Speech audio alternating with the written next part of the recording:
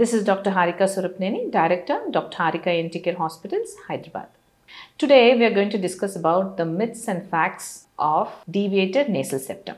So many people think that deviated nasal septum causes sinusitis, but this is just a myth. Sinusitis is an infection of the sinuses and it is not caused because of the deviated nasal septum. A deviated nasal septum is just the deviation of the nasal septum which is there in the center of the nose.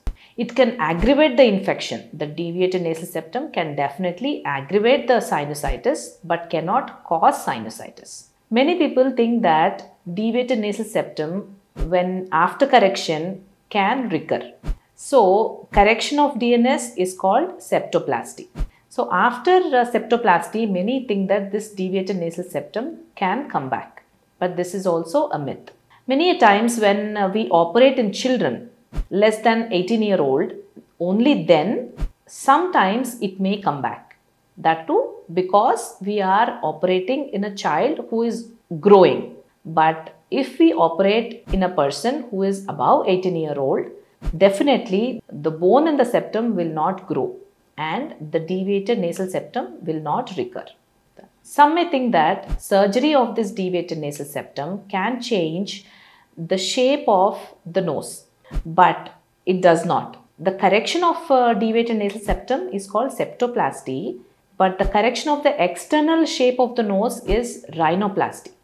So this is a total different surgery, and the shape of the nose, the external shape of the nose will never change when we do just the correction of the nasal septum. This is a total different anatomy when it comes to the external nose and the septum. So the correction of the septum will not change the external shape of the nose. Some people think that DNS can cause, deviated nasal septum can cause allergic symptoms, but that is also not true.